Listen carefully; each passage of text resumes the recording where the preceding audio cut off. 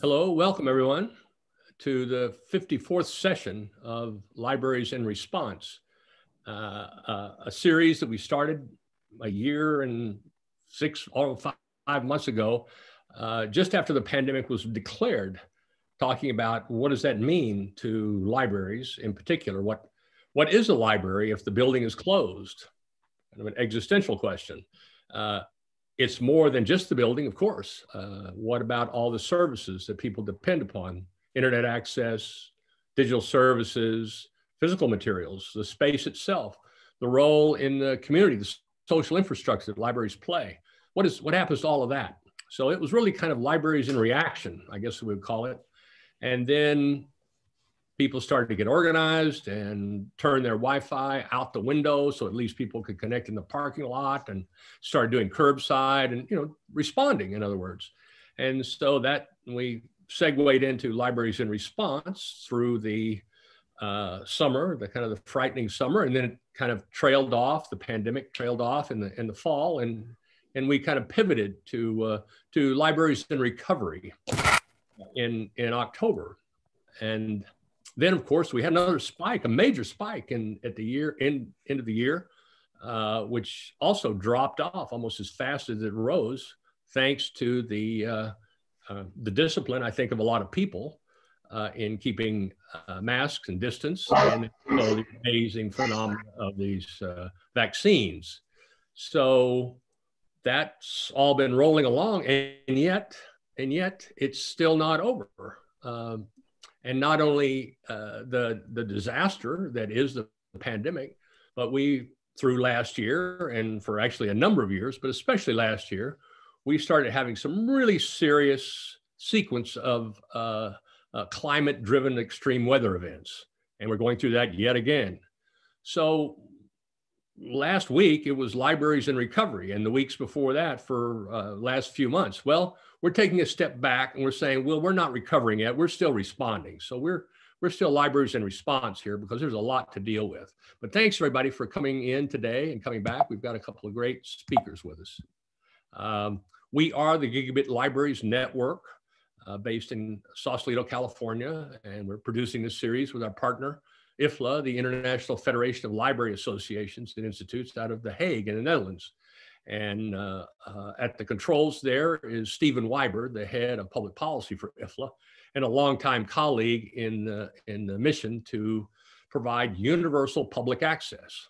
It's a basic idea that everybody should have access. They should at least have proximate access to the open internet through some kind of a shared resource like a library or a community center.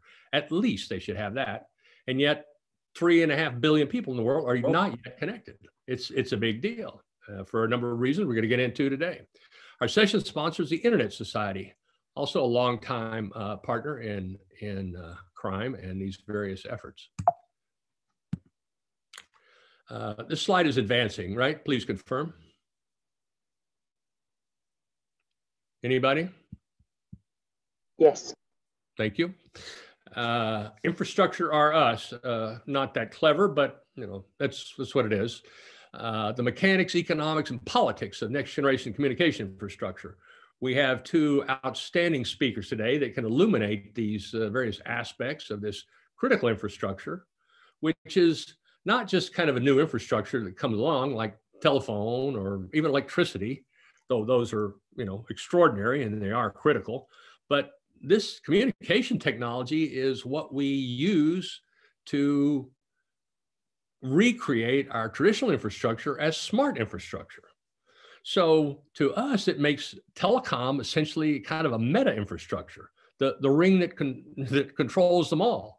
That's a really big deal. It's really complex, and it creates a lot of economies and efficiencies, but also vulnerabilities. So maybe we'll touch on some of that. We have Drew Clark, the editor and publisher of Broadband Breakfast, probably the leading voice on the widest range of topics related to broadband of anybody out there. And there are actually quite a few people out there talking about this stuff, but Drew's been doing it since the beginning, covering great stories and publishing and getting into just all kinds of issues around broadband.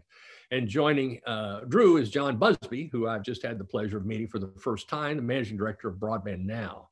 So John also has some insights for us, and we'll get to that in just a second.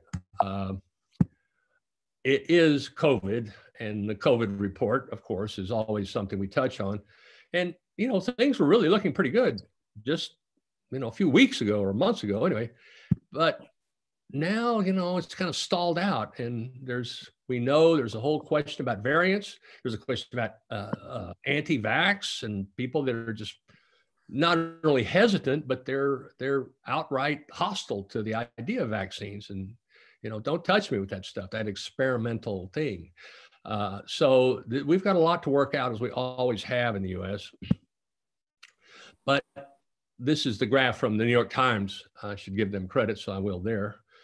But this graph, we've traced this graph since March of last year. And you can see what's happened. And then the rapid fall off after the winter, and then a little bump in April, and then a nice slide down as the vaccines took hold. But now, suddenly, it's really moving up at a pretty rapid clip. And so it's, you know, the jury is out. So we're going to have to see how well we do, but I hope everybody's being safe and treating these variants as though we're almost in the early stages. We don't really know what they can do. We feel a little bit confident if we're vaccinated, but not overconfident. I'm not a health professional, but I subscribe to the advice that we mask, keep distance, and encourage other people to get vaccinated. As I said earlier, this is not the only challenge that we're facing. We have got extraordinary levels of increasingly costly natural disaster events. And that excludes the social crisis that we went through last year that we're still kind of in, it's been a cascade of crises for the last year and a half. So something strange is going on, but buckle up and be ready, because when disasters hit, they'll show up at your door, whether it's a riot in the streets or a flood or a fire. People turn to the library, even if nobody ever told them to do that, because they just figure it out. That's a place to go for information and communication. One last point I want to touch on is Starlink in the context of infrastructure, because this represents a new type of infrastructure, though it's data communications. What's different about Starlink is the cost structure. So traditional infrastructure cost models, and why we have so many people yet to be connected, is that the cost of delivering the services has a relation to the distance from the core. So whatever it is, water, gas, electricity, wireline communications, wireless communications, or terrestrial wireless, the farther you are from the core, the more expensive it is to deliver services. With these satellites, these low Earth orbiting satellites, the costs are essentially the same, whether it's, you know, in downtown Chicago or outer Mongolia. It's up and it's down. I mean, there's an issue related to the ground stations that have to be within 1,000 kilometers, but the next stage of that is that they'll have satellite to satellite communications, and they won't actually need ground stations in as many places as they have. So we're going to have to see about that. We have started the LEO libraries with a grant from IMLS, the U.S. Federal Libraries Agency. We've done a number of other wireless projects in TV white space and CBRS and educational broadband spectrum and 5 and 6 gigahertz.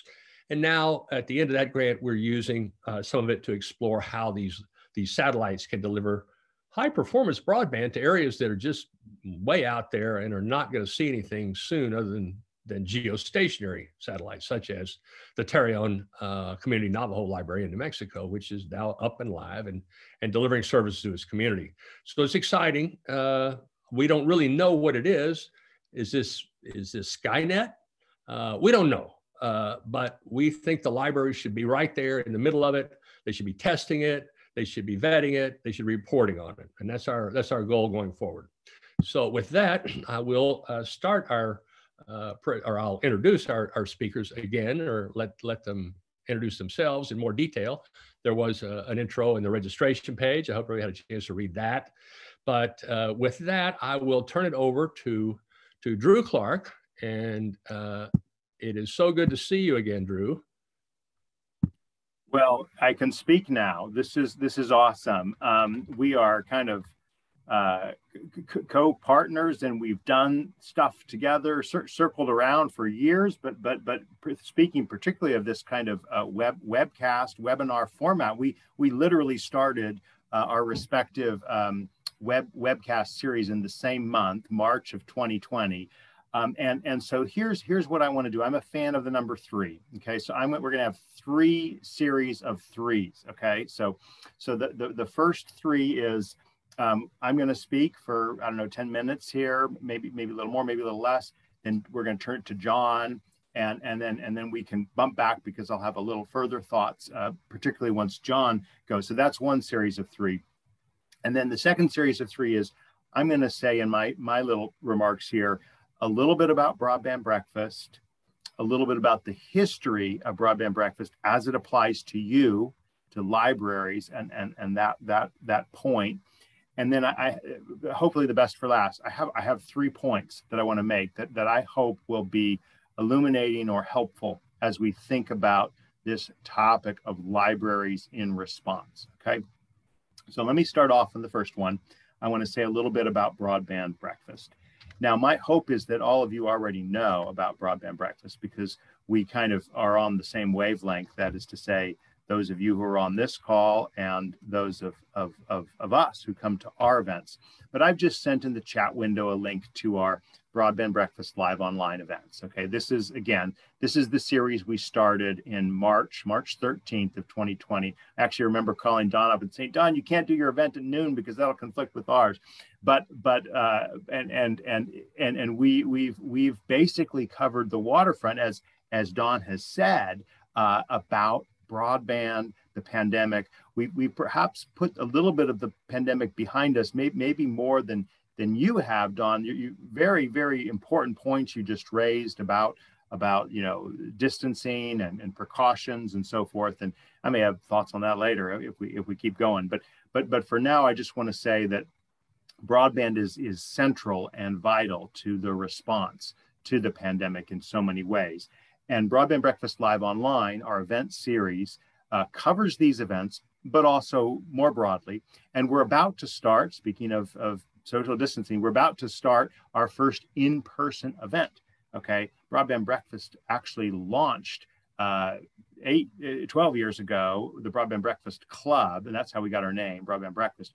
This time around, we're not going to do a breakfast, or at least not an early breakfast. It's going to be 11:30 Eastern time.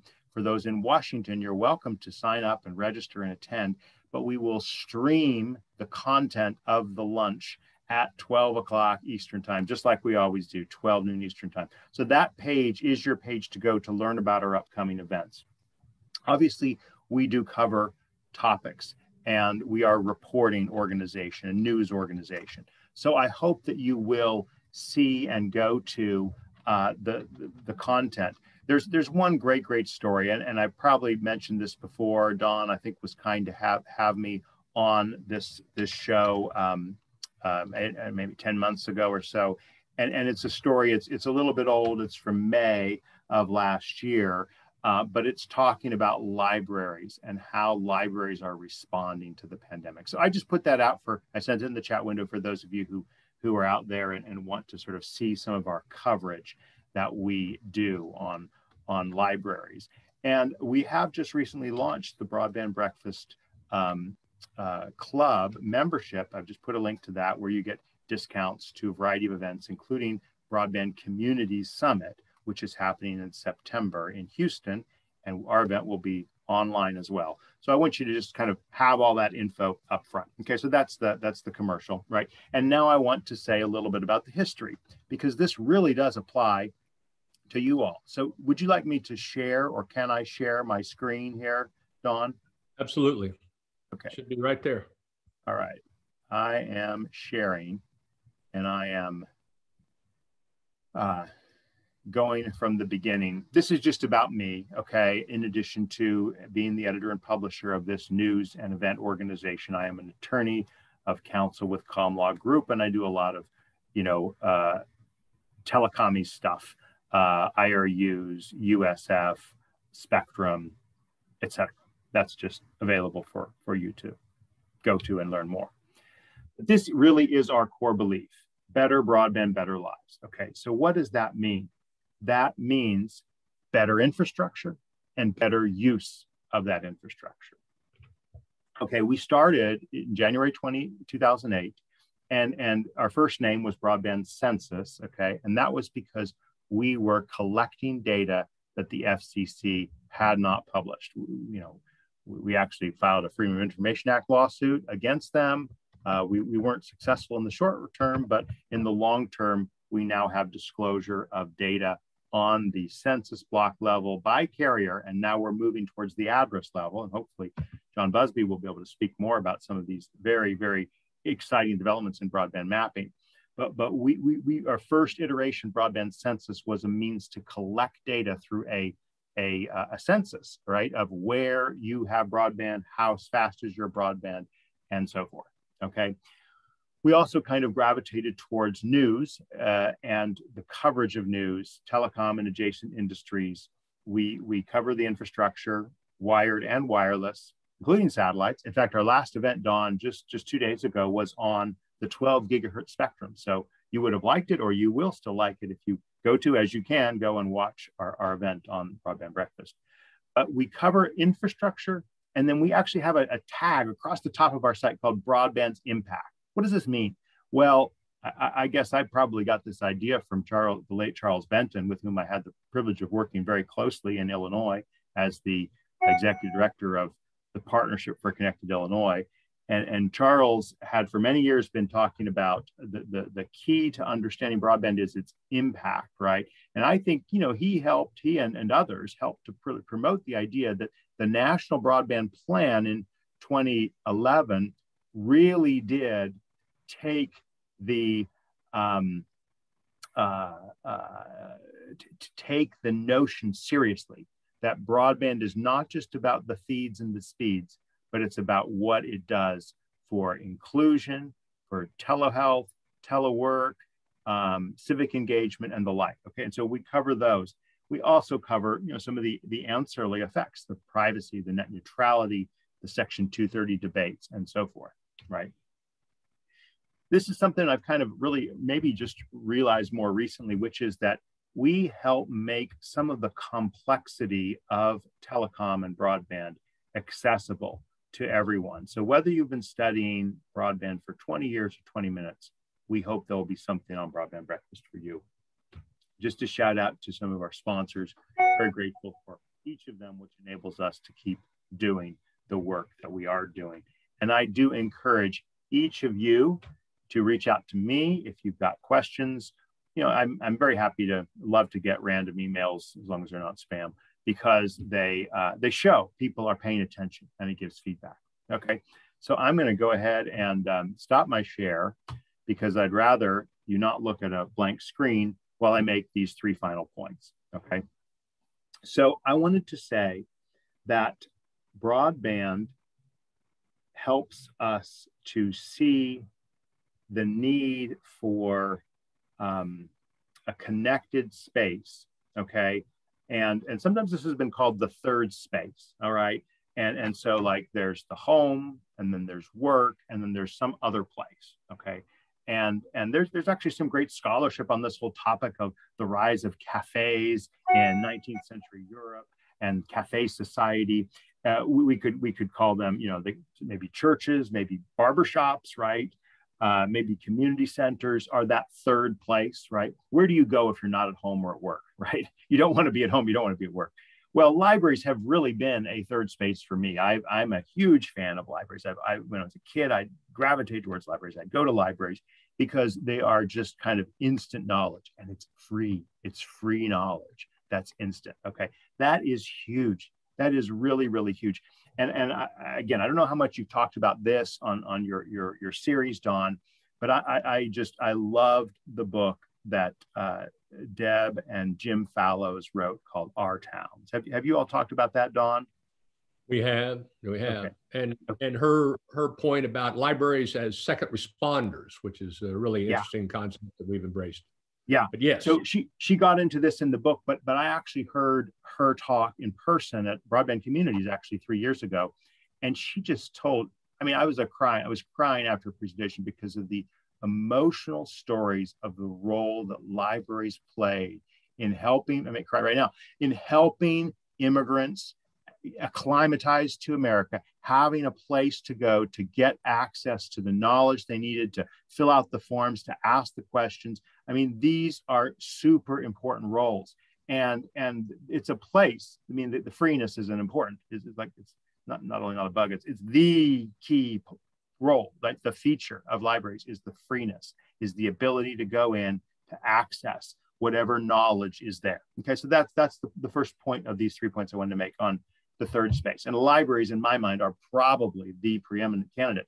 Okay, so now then, what does the pandemic do? The pandemic has just run roughshod over the third space, right? I mean, we've been basically going from our homes to our work, or maybe not even our works. I've been lucky. I have been able to go to this workspace here, and you know, I got too many kids underfoot in my house to get any work done during the day. So I need that place, and I'm glad I can now come to it. And many people, and again, increasingly, Don, you referred to this. I mean, I think we need to lean in. I mean, yeah, maybe there's some pandemic-y stuff going on, but look, if you're vaccinated, I don't think anyone has said you're at risk if you are vaccinated for you know, the Delta variant or whatever. So I'm just going to push back a little bit, Don. And while I'm all for caution, it's time to get over it. It's time to get back to work. It's time to do in-person events. It's time to have conferences. It's time to really make up for the lost time that our kids have suffered from. And they have suffered. They have suffered from lack of social connectedness during this time. So anyway, that's a bit of a rant. The point I'm trying to get at here is that all of this said, we really need to think about our infrastructure and the role that libraries play in the physical as well as the impact or usage infrastructure. So my first point there about the third space is probably more about libraries as impact, or as users, as we sometimes call it, broadband's impact. The way libraries help digital literacy, digital inclusion, vital, okay? But libraries also play a really important role on the infrastructure side. Now, what do I mean by this? So just on our page on Broadband Breakfast yesterday or 2 days ago, we posted a piece by John Windhouse, and again, I'm sure his name has come up a time or two in your discussions here. Maybe he's been on your program. John Windhouse, and executive director of the Shelby, the Schools Health Libraries Broadband Coalition, posted a piece on Broadband Breakfast just 2 days ago, and his thesis was that anchor institutions and the pole attachments that they need to get access to these facilities. And so where am I going with this? We need to make sure we think about libraries as a place for access, okay? I've worked with many entities that want to build new fiber infrastructure in communities, and they need to be able to bring the backhaul, right?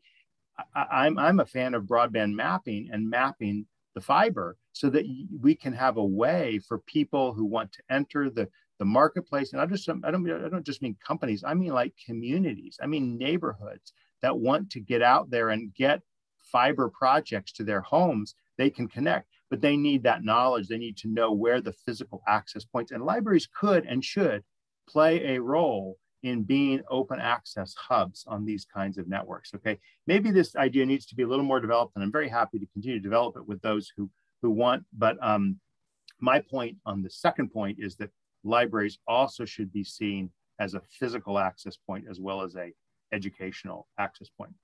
The third point, I hope, is a lean into John Busby here, which is to say measurement of broadband and broadband at libraries is vital. When President Obama signed, as passed by Congress, the American Recovery and Reinvestment Act, of course, it devoted a good bit of funds to broadband infrastructure, as well as to digital literacy, public computing centers, okay, that was part of the program, and broadband mapping, okay, and I had the privilege, as I've referred to lead a broadband mapping program in the state of Illinois, where we worked closely with all stakeholders in the industry and elsewhere on bringing this kind of mapping. one part of our mandate was to map community anchor institutions. Okay, so I apologize for not being super up to speed on the state of mapping and community anchor institutions, but I want to raise this because we want to make sure the speeds, the connectivity, they clearly need higher capacity, 10 gigabit, symmetrical connections or more, right, to libraries to accommodate the kinds of needs they have. So those are my 3 points: that libraries are the third space, that libraries are physical infrastructure as well as social infrastructure, and that we need to understand the measurement of speeds and capabilities to libraries, as well, of course, as the measurement of broadband to homes and businesses more broadly. And with that, I'm going to turn it now to John Busby. Hi, everyone. Thanks, Drew, for that tee up, and thanks, Don, for having me, and thanks, everybody, for being here. My name is John Busby. I'm the Managing Director of Broadband Now. And before I talk a little bit about Broadband Now and also share some of the data, which I think you'll find interesting, I wanted to know if anybody here lives in Seattle or is from Seattle. That's where I'm based. All right, well, maybe not. But I live about 8 blocks from the Douglas Truth branch of the Seattle Public Library system. That library branch is on 23rd and Yesler.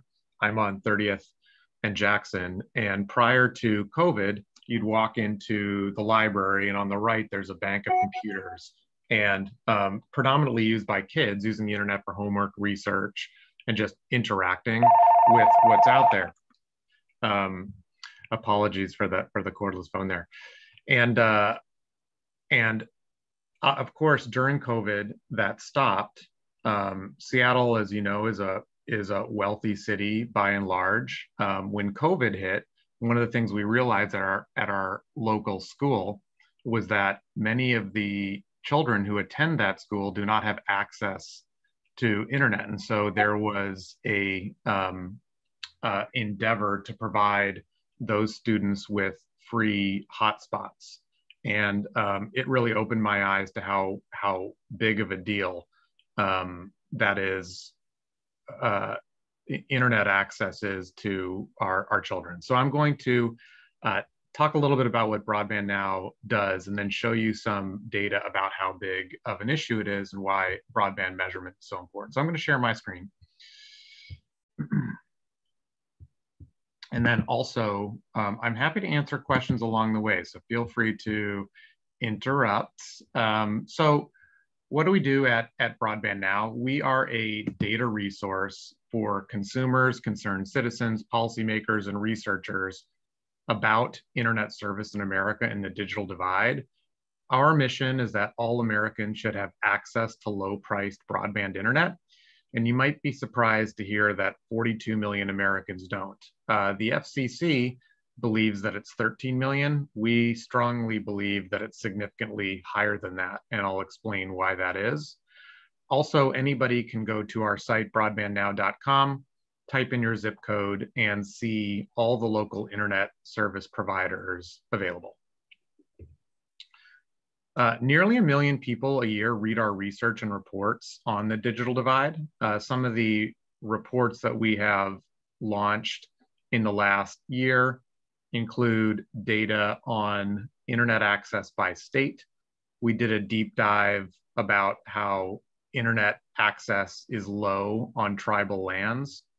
And then also some research on how local and state laws make it more difficult for municipalities to launch their own broadband services.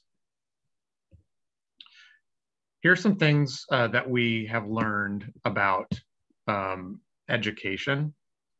So there are 101 counties in the United States where less than half the population is wired for broadband, and at least 30% of the children in those counties age 5 to 17 live below the poverty line.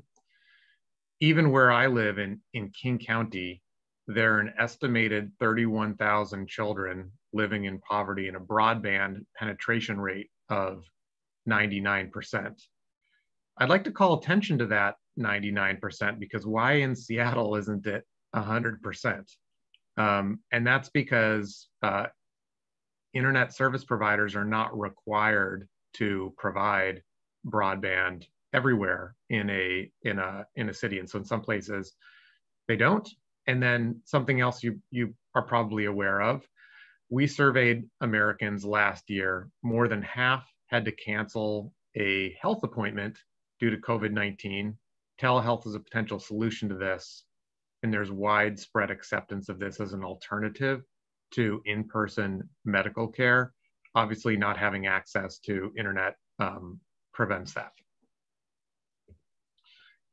I want to describe where our data comes from because it's an important part of the measurement issue. So internet service providers are required to fill out a form and submit it to the FCC twice a year, which says by census block. Census block is, there are tens of thousands of these across the United States, whether or not they provide service in that census block. Not whether or not they provide service to every household, but whether or not they provide service to at least one household. This creates a measurement challenge because the FCC counts all of those situations as if the entirety of a census block is served when only a subset may be served. That's the crux of the difference between the FCC's estimate of 13 million Americans without broadband and Broadband Now, our estimate of 42 million. In addition, we have several hundred providers who submit updates to us directly. And then what we also do is we go to every internet service provider website every month and collect all of their plan and pricing data. And we're the only organization that we know of that does that. So we have a comprehensive view of how affordable internet is in every part of the United States. I want to show you what the digital divide looks like when you drill in to when you drill into our data. So a researcher an analyst on my team, Julia, pulled this data, and it shows two zip codes. There's a zip code in Alabama. I selected this because it was alphabetically first in our long list. And then also King County in Washington, where I live. This is my zip code, 98144. So in my zip code, there are 26,000 people. In this other zip code, there are 1,900. And you can see when you go down the list, King County has more wired providers. We have 4 wired providers offering speeds of at least 25 down, 3 up, as opposed to the one in Alabama, which has 0. Also, you can see that the average download speed over the past 12 months of anyone accessing the internet and doing a speed test is, I'm trying to do the math here, is about 16 times faster in my zip code than it is in the zip code in Alabama. So when you think about the opportunity to be involved in the local, in our national economy, it's just much more difficult in areas that have less. One also thing that we have learned is in areas where there is less competition, prices are higher. So if you live in a rural area, there might be, you sort of have a triple whammy. One is you have less access to internet. When you do, the price tends to be higher. And then also in rural areas, incomes tend to be lower than in cities. So there's a triple whammy impacting impacting folks on the other end of the digital divide. I'd like to show a few pieces of research that provide more data, but before I do, I thought I'd pause and ask Don or Drew or anyone if you have questions or comments. I do, yeah, John. Always, actually, always do. Very interesting kind of description of the economic drivers of deployment. And effectively, you've illustrated the failure of the market.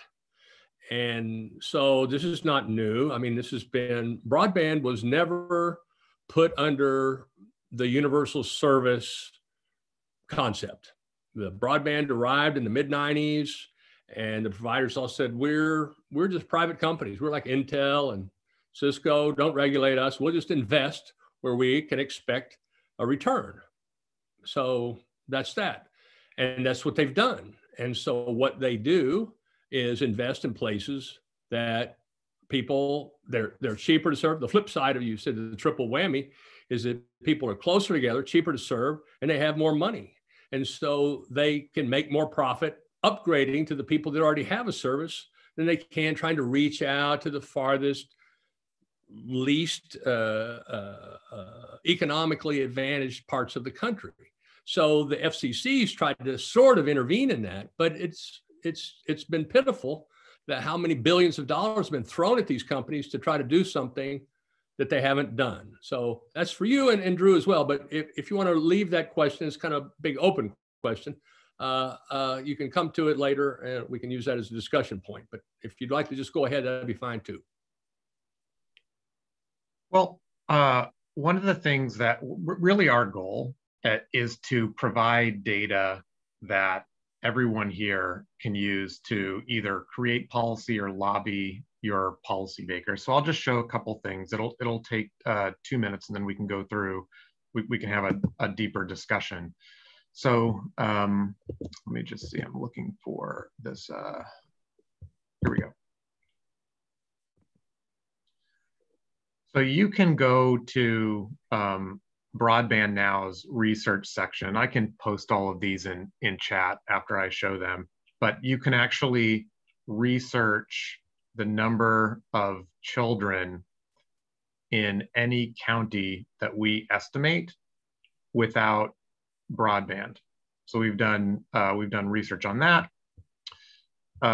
We also show by state what we think the true access is to coverage and access to an affordable plan. And we're defining an affordable plan as $60 a month or cheaper. Folks may debate about whether that's cheap enough, but that's how we've defined it. And then finally, we have data that shows by state the FCC's opinion on how many people do not have broadband, and then our opinion or our estimate. And our estimate is based on manually checking the availability of internet for more than 55,000 addresses using internet service provider tools. And we used FCC data to say which providers does the FCC say are available at this address. Let's go check whether they actually are. And so I invite anyone on the call, if you would like help in getting data that you can use to lobby policy or create policy, we're very happy to share that. Excellent.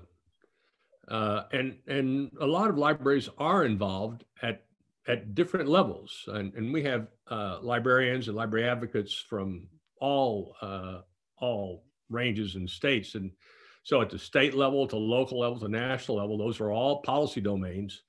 And libraries often, are operating at the local level. Typically, the library itself is a local community institution funded locally. And so having that kind of information on the area around a library could be very valuable. That looks like great work. the number that you use of 42 million versus the FCC's completely unreliable number is it. Didn't we hear recently from Microsoft, who, has access to, at least 100 million homes, that the number was much higher than whatever the FCC said, and I thought it was higher than 42 million. So the question is, do you agree with that? And then the other question is, why haven't all of the big tech companies that should know exactly what the infrastructure is? I mean, the carriers are not reliable reporters of these services, but Netflix knows, and Microsoft knows, and Apple knows. All the they do download speeds to everybody, so they should have really good data down to the individual household almost. Why haven't they been more forthcoming in making the case and providing hard data for us? I do want to credit Microsoft in working closely to provide information to the government. I have some insight into that because we've worked together on a few reports. I think where our number comes from, Broadband Now, is the 42 million is more the number of Americans who have no way to get broadband, wired broadband, because it's not available. There is nobody that serves them. And I think Microsoft's number is a little higher than that, or maybe much higher than that, because there are a whole bunch of more people who are not purchasing internet at that speed, probably because it's too expensive. Or maybe they don't see the utility of it, and it hasn't been demonstrated. Okay, I'll take that. That's, they have. You're right, John. They have done a lot of work recently on bridging the divide and made a goal of connecting everybody. It's been laudable. The question just stands. I guess this is just fundamental telecom policy: is that we electrified the country because we declared it a basic service. And once it's a basic service, everybody should have affordable access to it. And we did that with telephone service too. But we did not do that with broadband. It's something split at that point, and we've been fumbling, it seems like, ever since, trying to really include everybody while the providers are chasing increased profits in the wealthier markets. So let me jump in. Can I jump in? Yeah. All right. So I'm going to share in the chat window a couple points that I've made previously, and I wanted to do it just now because I think it's really important that we be cognizant of the different reasons for collecting broadband data, and most importantly, that we absolutely need to be thinking in terms of multiple speeds, right? So I almost don't want to have a conversation about how many people don't have 25.3 broadband, because everyone knows that 25.3 broadband is not what people need, right? So we need to have a filter. I mean, and I know that Broadband Now has a lot of these, right? But everyone talking about this should be thinking in the filter language. Wait, what's the percentage that don't have service at 25.25? What's the percentage that don't have it at 50.50? What's the percentage that don't have it at 100, or at 1,000, right? And so now, just to these points, these are from an article I wrote 2 years ago as the FCC was finally beginning to redo this flawed census block mapping system. But there's 4 groups that have an interest in broadband data and mapping: providers that want to offer broadband but don't care about universal service, rural telecom providers that are all interested in Rural Digital Opportunity Fund. I want to focus on these next 2 points.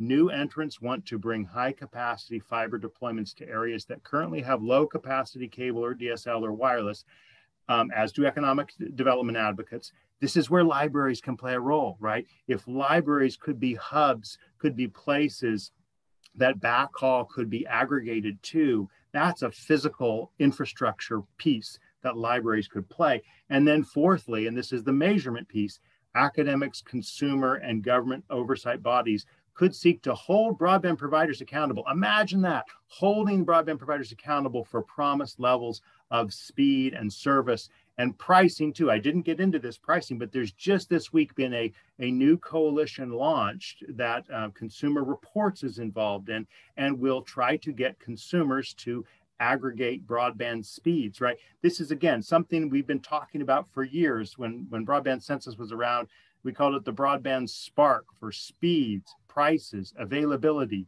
reliability, competition. You want to be able to put all of these into the mix, and you don't want to be able to, you don't want to limit yourself to saying, oh yeah, this is served, let's move on. You know, they've got 25 free broadband. No, we need to be able to come back to these points John just made about, you know, there's less access, the prices are higher. Okay, and those may be legitimate or illegitimate reasons, right? I mean, there could be lots of reasons why rural broadband prices are higher, right? But maybe there aren't. Maybe the reasons are, you know, just that you know, there's foreclosed competition, or there's restrictions on new entrants, or there's restrictions on municipalities getting involved, and of course the lower income, right? Those issues. So anyway, I just wanted to jump in with this point about, let's think about unpacking the infrastructure, right? Don, let's just not harp on, oh, the market has failed, right? Maybe it has, but maybe we can do something about it, right? And by do something about it, it starts with knowledge, right? The knowledge of where broadband is, where the fiber access points are, and the knowledge about what you can do with it in terms of building a new system, a new fiber system, a new wireless system that is competitive entrant, going after those incumbents that are not doing what they should be doing. Well, I agree about harping, and I don't need to, because it's simply true that the market has failed because policy has failed to enforce universal service or broadband, which it did for the prior utilities. And broadband has not been declared a utility, so it doesn't fall under that. We totally subscribe to the hub model. In 2007, we launched fiber to the library on that very basis, Drew, that the cheapest, most expedient, most economical way to deliver next generation broadband into every community was to run gigabit fiber to all 17,000 library facilities that would not only serve those hubs as priority endpoints where some 80 million people access the internet. 80 million people. Those are people over 14. This is pre-pandemic number. Go to the library, you know, once a day, once a year, something like that. A tremendous population, depending on libraries, and that it not only serves that priority population, but it also extends the physical infrastructure deeper into those communities and neighborhoods. Schools is an extension of that, and it was on that basis, that idea, that we joined with Charles Benton. And formed the Shelby Coalition on the idea of shared middle mile infrastructure, connect the anchor institutions, which are distributed across all the communities very conveniently.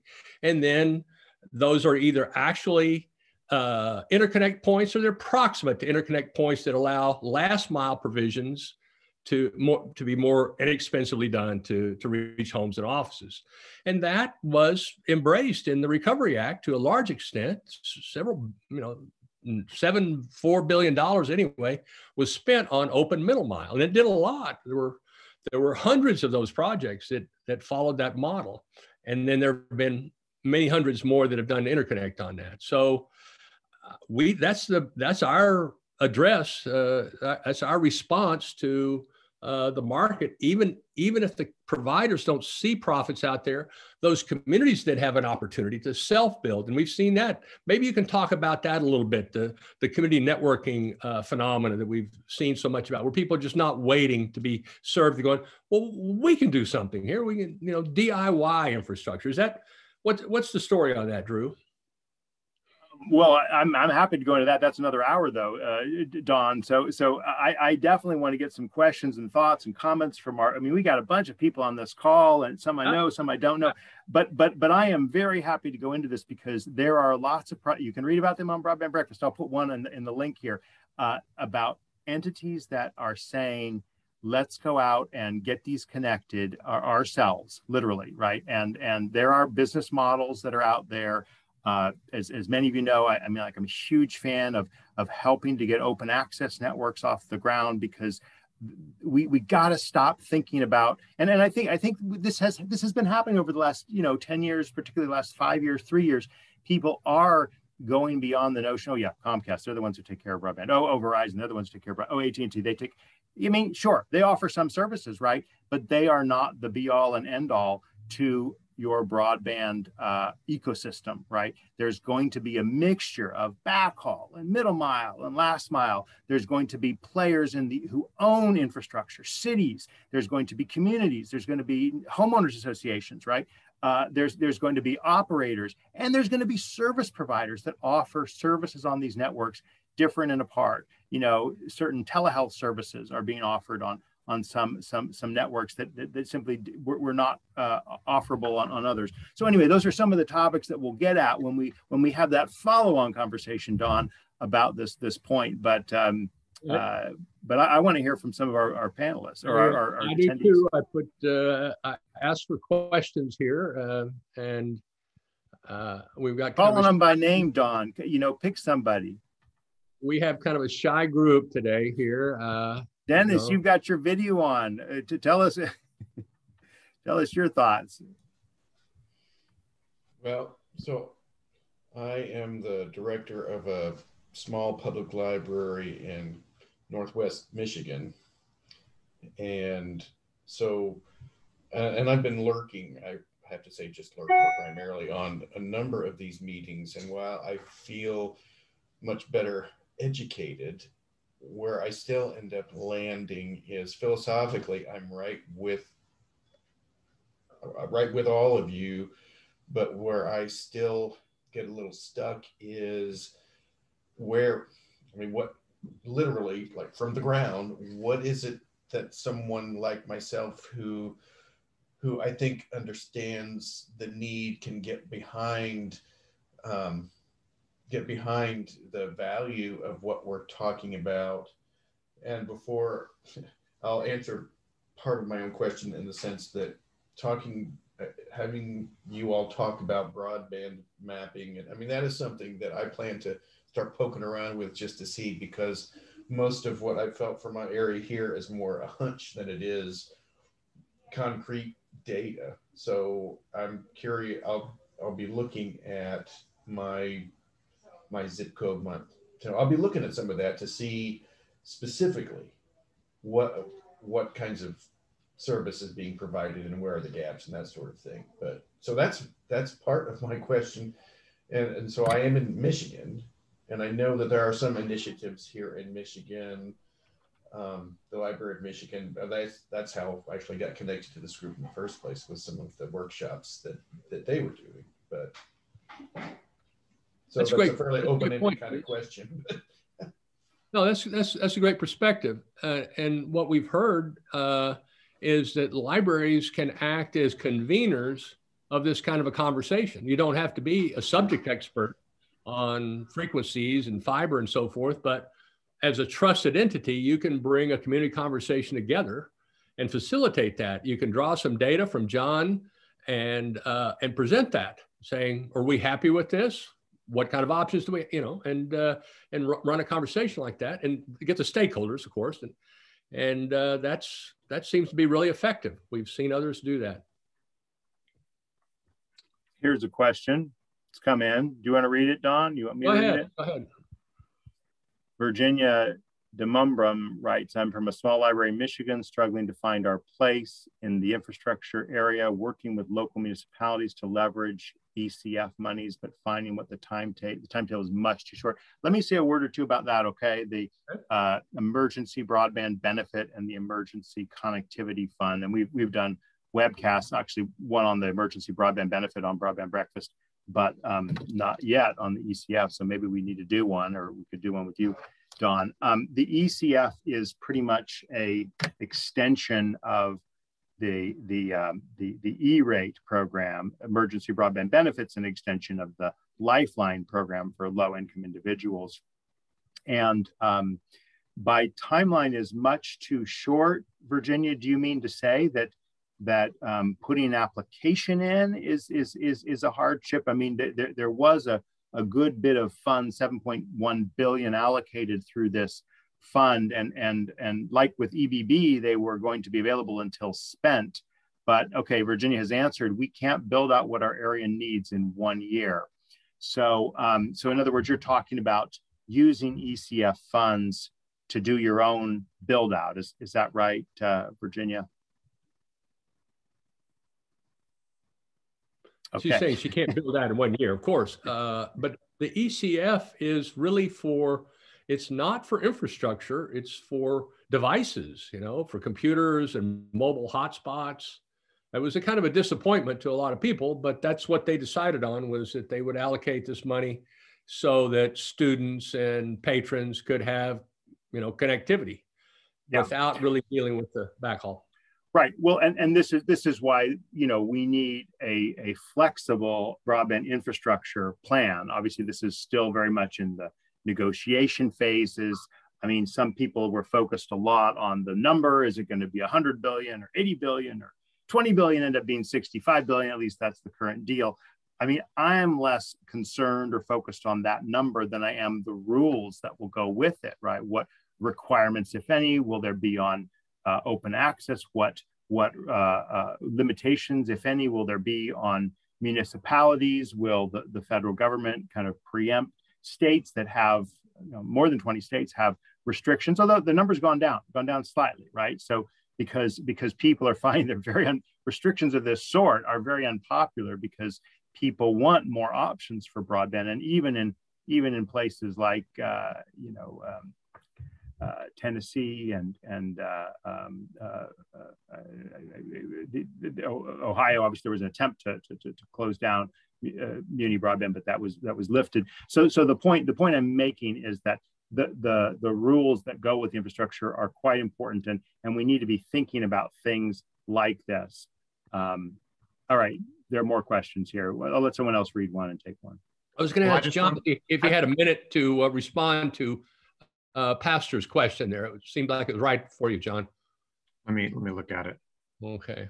I'm interested in trying to get broadband in our township as a trusted library resource hub that's deemed part of the park membership and possibly heading toward a township utility. I need some data to fight this fight, make it available.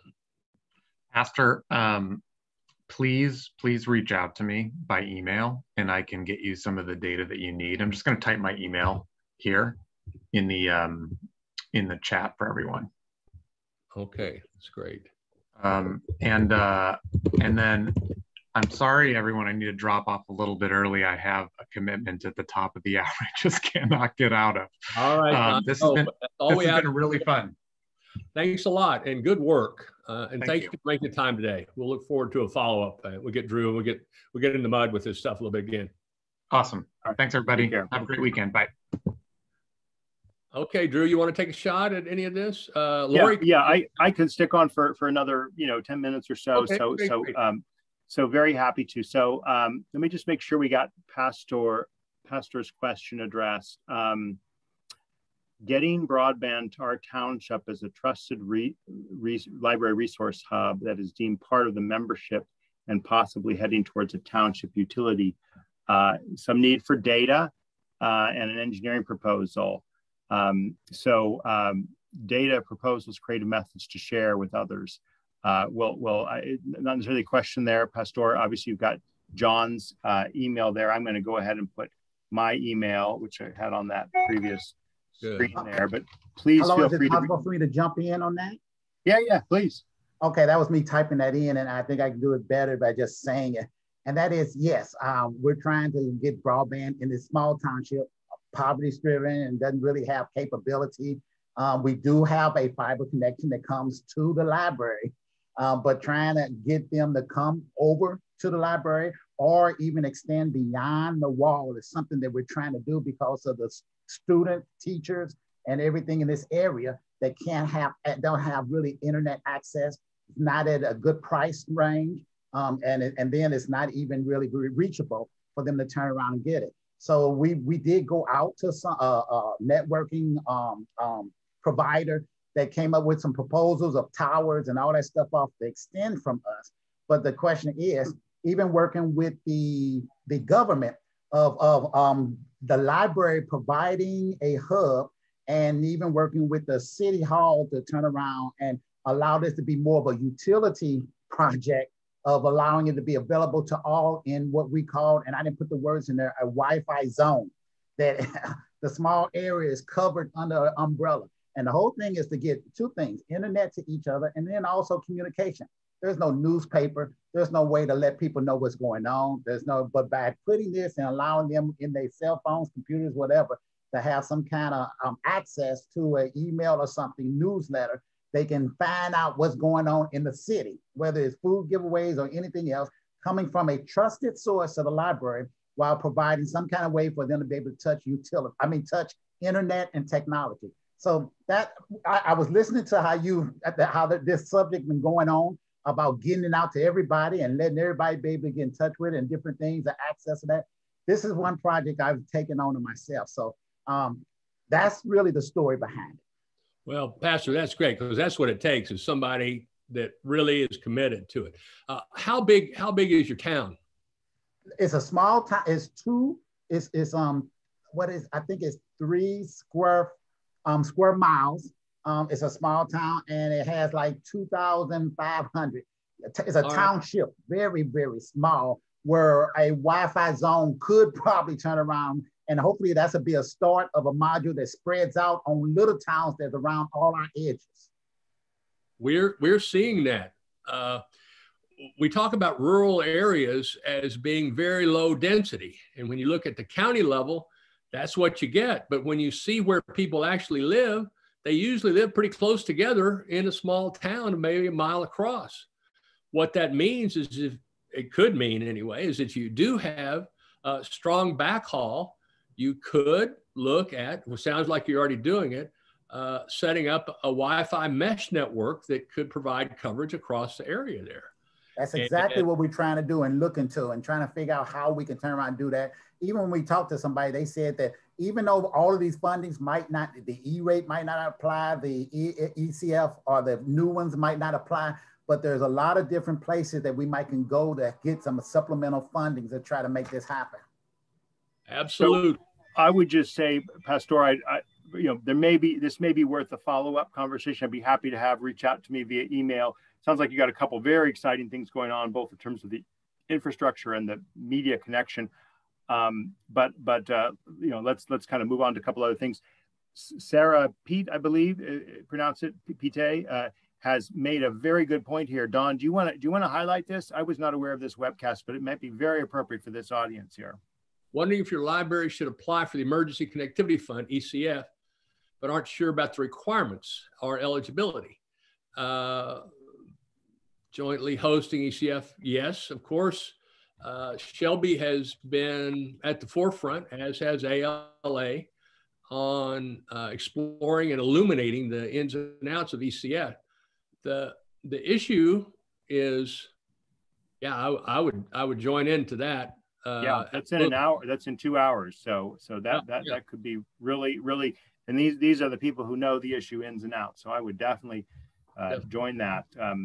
You're just not going to build infrastructure with that money. It sure looks like you're going to be able to connect people through cell networks, essentially, but you're not going to be able to solve Pastor's problem, I think, with that.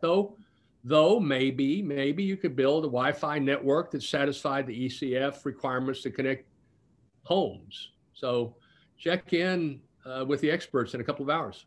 Hey, Don, Kelly Cole of the state of Utah, she's available to address some of these points here. So go ahead and turn on your camera. Unmute yourself. Thanks a lot. I'll turn on my camera. Hold on one second. Yeah. Oh, okay. Hi, I'm in t-shirt and casual today. So hello, everybody. So what we're doing is I'm with Utah Education and Telehealth Network.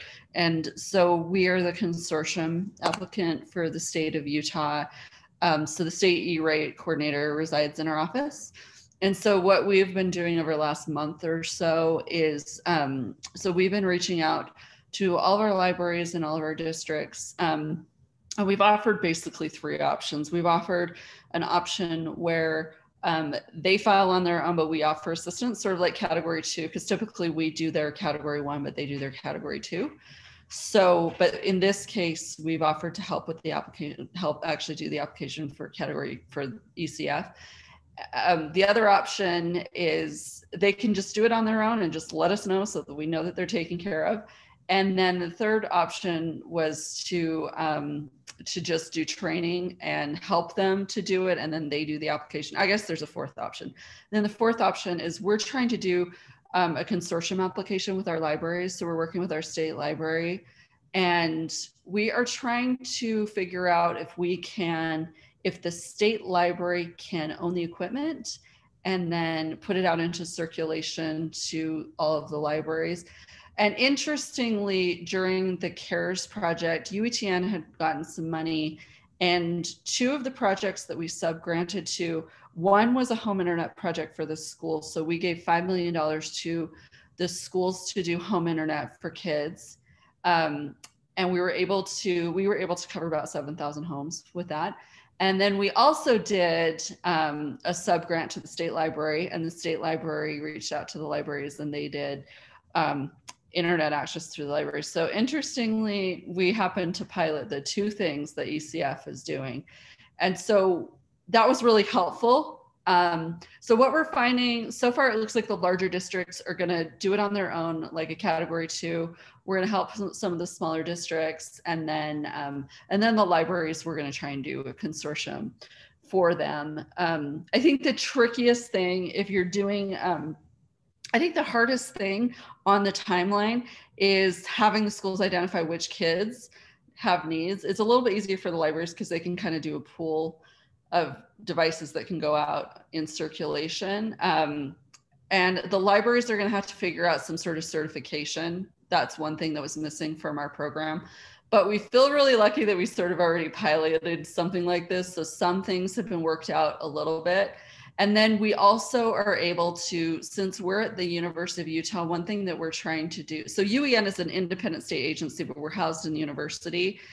And so what we're trying to do with devices right now is we're actually working through our campus bookstore contract to see if we can purchase devices through an existing contract so we don't have to go off to RFP for Chromebooks and things like that. So it's been a lot. I think the hardest thing is getting the kids, especially if you're doing like a wired home option, identifying those homes to do any kind of procurement is really difficult. A hotspot is a little bit easier, but that's not ideal if you're only getting 15 meg on that hotspot. So lots of things are going into it, and our state E-rate coordinator, Jerome, that many of you know, is very busy. So we're just supporting him and trying to get him through it. That's great, Kelly. You make a commercial for being innovative because it's going to give you a body of knowledge, right, to make you ready for things that happen that maybe are not quite predicted, or a program like this comes along and you have experience that gives you an advantage. You also make a commercial for the RENs, the State Research and Education Networks, who do outstanding work in connecting anchor institutions from a motive which is very different from than the carriers, providing sophisticated internet service to anchor institutions, and the very entities that actually built the internet, right? This is for the universities that wanted to all be connected, but they didn't want to build those networks, so they created these entities, the research and education networks, to build the networks, who then started reaching out and doing the colleges and the schools and the libraries and the health clinics and so forth. So it's just an amazing story. So, well, and I would say, even with everything that we're trying to do, I don't think we're going to get all the districts to get done in time. Even with all the outreach and things that we're doing, it is a heavy lift. So I think even with all of that, I don't think we're going to be perfect in getting everything done either. So if people are feeling bad, don't, because it's really hard. It's an emergency. It's an emergency. Contrary to what Drew may think, we're still in an emergency here. And so whatever you can do is what you can do. And you shouldn't beat yourself up because you can't do what you would do if you had plenty of time. Speaking of time, we are kind of over time. So I want to turn it back to Drew for a final comment, and then we'll sign off on our session here. We'll hang out for a little bit after that. Drew, final word. Sure. No, thank you. I just want to thank everyone for being a part of this discussion. As I said at the top, Dawn and I have traveled on parallel paths, and most recently with the pandemic, we've both been doing a lot. I guess outreach is really the only way to describe it. I want to just put on everyone's calendar, I've just sent a test message, the Broadband Communities Summit and our event, Digital Infrastructure Investment. The logo that you saw on your email inviting you to participate in this is our logo for the Digital Infrastructure Investment, and that is the page for learning about that conference and registering for it. I haven't shared that one yet in this call.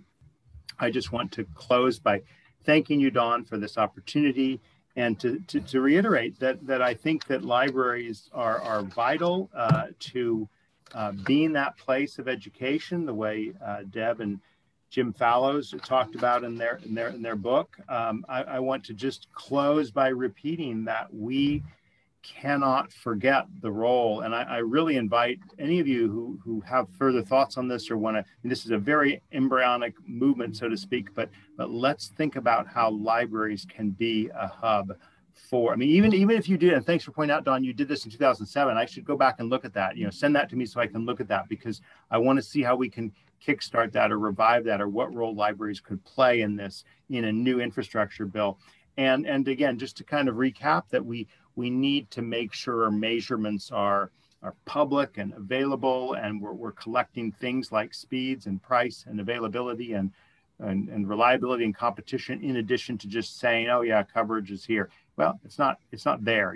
There's many reasons why we do mapping and measurement, and we can't just think of them all as being one. So those again are my 3 points, and I thank you to each of you for being here with us. And I am going to say goodbye and see you later. Okay, Drew. Well, let me thank you and ask everybody to unmute, if you would, please. Everyone unmute, because if we were together, and soon we will be able to be together in a room, having, this would be an extraordinary presentation we just had, we would give our speakers a round of applause. So that's what we're going to do right now, is give Drew and John a round of applause. So everybody, thank you.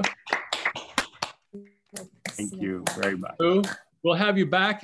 We left a lot on the table, and I think we ought to do another session in a month or two and get into it. All right, wonderful. Take care. Bye-bye.